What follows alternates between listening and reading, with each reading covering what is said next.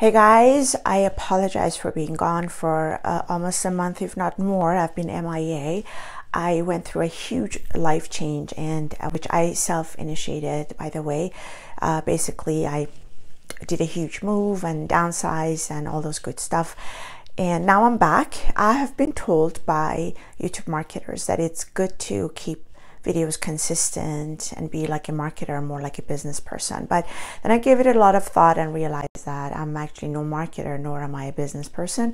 I'm more of a scientist slash self-claimed artist. And so as a result, sometimes my videos are not perfect. They are a little bit maybe all over the place, and also they're not very consistent. So I hope that you guys bear with me. I do definitely keep trying to keep the content of high quality, and I know that some of you at least find these content useful, especially if you're interested in the field. And this channel is more specifically geared towards those who are curious or they are already in the field. We mainly talk about brainwaves, and also we talk about the future of AI, as in AGI and ASI, and we explore these ideas. Some of them come from my own research. Much of it comes from other scientists' research, and we basically changed the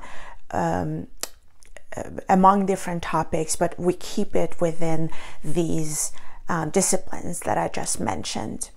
And you don't have to be a student in brainwave sciences or cognitive sciences to be part of the channel. You can basically just be curious, and maybe you just want to add to your skill set for future. That would be also a good time to sort of have this food for thought. Today's video is going to be a little bit technical, mainly because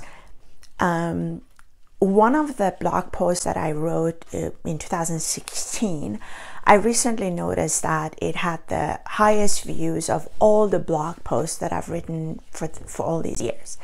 And that specific blog post was very technical, and it included step-by-step when you use specific type of hardware and software when you're collecting and analyzing EEG data. And so if that is not your cup of tea, maybe this particular video is not for you. But in general speaking, I try not to have my videos too technical, because I know that a lot of people get bored and it's not very interesting. But if you're one of those who really needed help, like when I was doing my analysis, I know that it gets really complicated. So to be more specific, this video is only when you are using the EMOTIV EPOC neuroheadset with the EEGLab software, which is an open source that is freely available to everybody. Now, there are a lot of ways to collect EEG data and analyze them. This is only one way, and the reason I talk about it is because I use it myself in my dissertation. But I also know that a lot of other students want to use these. Maybe you really want to use EMOTIV, but maybe you don't want to use the EMOTIV analysis software because it doesn't give you a lot of leeway. And then if you want to have more control, in that case you could use EEGLab for your purposes. So this video would be for you. So to be more specific, if you're using EMOTIV EPOC neuroheadset and you want to use EEGLab, which is also combined with MatLab in my case, then this would be an eagle eye view video for you, because there are a lot of details to the analysis of the EEG data, raw EEG data, when it comes to using these hardware and software that I just mentioned. And for that, I am going to write an ebook, and I am actually writing an ebook on that, because there's a lot of details that I can't possibly go through in a video. But this video would be like an eagle eye view, so that because when I did it, it was very hard. It was extremely hard, and I got stuck so many times. I wish I had a video like this. And so that's why I decided to. Now, first of all, both EEGLab as well as EMOTIV EPOC, they have huge tutorials and white papers and all those good stuff that you can freely download from their site. Obviously, it would be a very good idea to read those, but some of them are, it's like pages and pages and pages of reading. And also they have very great forum where everybody's discussing, but of course that's pages and pages of reading these materials. And so when I did my research, when I was doing my dissertation, I read all of those. And so but it was very the sheer volume was high, and so that's why I'm trying to consolidate everything. But when it comes to installing the hardware and software, I would highly recommend that you read their materials, because then if there's anything that you need to know in terms of, one thing I do want to mention though is that their both hardware and software are much more solid if you use it on Windows machines.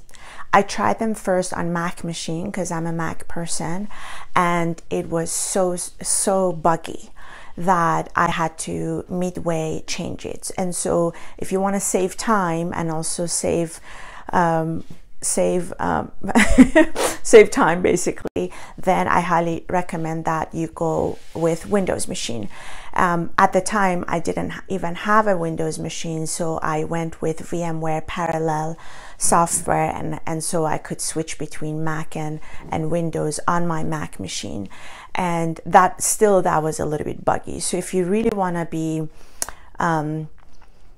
free of all these bugs, then I think their Windows setting is much more solid than Mac. Another thing you want to prepare for and think about is both the memory as well as the processor of your Windows machine. I highly recommend that you have a computer or use a Windows machine that is high on RAM, high on memory, and also very fast processor, because when you run through, for example, the ICA components of these, it tends to be extremely slow if you have a slow machine. And so think about it more as, you know, how graphic designers, they always go with the highest RAM and highest processor. That's mainly because it eats up a lot of their processor power. And so you definitely want to do that, because I had to also change a lot of my settings midway because my computer at the time was extremely slow. I just didn't have to buy Another tip is that when you are installing the EEGLab, they have several different versions. One version, at least when I did it, was that it was EEGLab on top of MatLab. And if you're familiar with MatLab, MatLab is very expensive unless you get the student version, but their normal version is very expensive. It's an amazing tool, but in my opinion, it's just too expensive. And so if you want to save money, then what you can do is that you can, once you go to EEGLab.com and get their software, you can choose the version that it says that it's EEGLab baked with MatLab. If you install that version, it's much bigger, but then it'll give you in the future more options to do your graphics and to do your chartings, for example. Okay, so when it comes to data collection, once you collect data from the EMOTIV EPOC, it saves, you can actually save that data, raw EEG data on your computer on as a format of EDF, .edf format. And that EDF format, or that EDF file, you can easily import it onto the EEGLab once you once you install the EEGLab software on your laptop. And those are also the details that I'll talk about more in details when I write about it with screenshot and everything. But know that the raw data can be easily imported into the EEGLab, and that's what you want. In fact, that is why most of us use software, because we will have more control over the raw EEG. Another tip that I wrote here is the channel list. Once you import the EDF file from your EEGLab software, it'll ask you for the list of channels. And because EMOTIV EPOC has 14 sensors, it has 14 channels, it's quite logical to think that, okay, if I want to write which channel I want to, which channel of data that I have, you want to indicate that in the EEGLab, because EEGLab cannot detect it itself. Then you would say, okay, its channel list from 1 through 14. And however, you keep getting error messages if you write channels from 1 to 14. For some reason, EEGLab software cannot understand it and does not. And so one way around that is to change the channel numbers. And don't ask me why, because I learned it myself from going through tons and tons of forum discussions.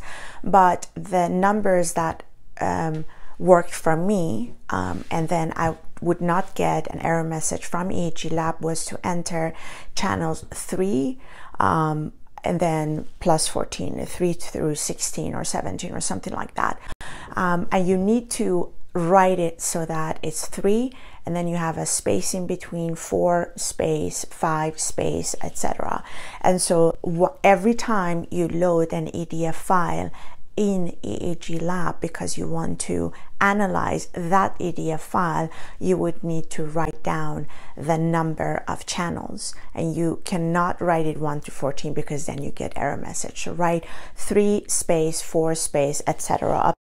Now, once you upload the EDF file, as I just mentioned, onto EEGLab, the EEGLab needs to locate these channels. And when I say channels, for example, you start from AF3, which I think is around here, to AF4 and etc. And so EEGLab would not know where to look for these channels. So you need to have a file, which is a CED file, by the way, that you refer to, or that you have EEGLab refer to, for it to recognize those channels. Otherwise, it doesn't know where to look when you have a raw data, because your raw data, the EDF file, is a huge file of just numbers, and so it does need to look at that. And you can actually get that CED file from EMOTIV, and so you can just save it on your computer and just point the EEGLab software, once you get prompted by it, to that CED file. And essentially the CED file, the way it looks is that it has different columns, and then it starts from column 1 until column 14, and then it has this is 1 through 14, and then on top it has, for example, AF3, F4, you know, the name of the sensor, the name of the channels, and then for each cell it has the location, or the exact location of where EEG should and can find the data corresponding to that specific channel. This is very important, because otherwise EEGLab would not be able to read those files. And so when I write about it, I'll also have screenshots for you guys if you want. Now, once you add your EDF file onto EEGLab, etc., you do need to run an ICA for that. And you know why ICA is important, because you're going to probably have a lot of artifacts added to the data already, the raw data that you have. And so the ICA can also be run by EEGLab, and this is the part where it's extremely time consuming if you have a slow computer. Take it from me, because it took me forever, and I literally had to get another laptop, because my old laptop just could not run through it. It takes a lot of memory and also the processor power. A quick recap on ICA, if you are not familiar with it, essentially is independent component analysis, and that is what the software does to kind of get away from or get rid of some of these artifacts, or at least analyze them to make sure that the data is as clean as possible. We can not only rely on ICA, we do need to also delete and clean up some of the data that we have collected. But once you run ICA, it'll actually show you, the EEGLab will show you the